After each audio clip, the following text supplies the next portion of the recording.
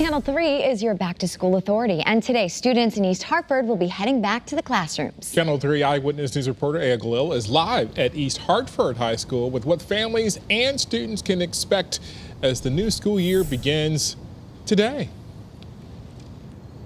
Good morning, Wendell and Nicole. Yeah, definitely an exciting day here, and all students will be back for in-person instruction. Last year, around 30 to 40% of students within the East Hartford School District were learning remote, so this is definitely the first time in a long time all students will be back to the classroom. So there are a few changes students and families should be aware about. For East Hartford students, summer has come to an end and the new school year officially begins today.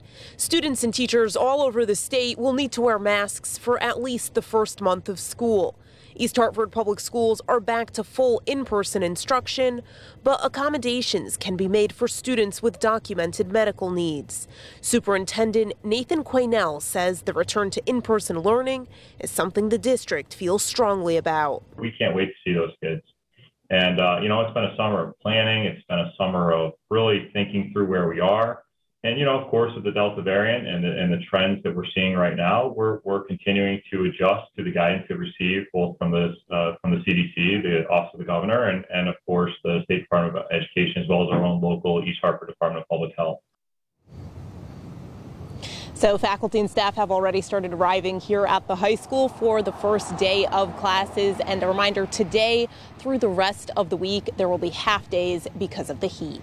Live in East Hartford this morning, Aya Galil, Channel 3 Eyewitness News. All right, thanks, Aya.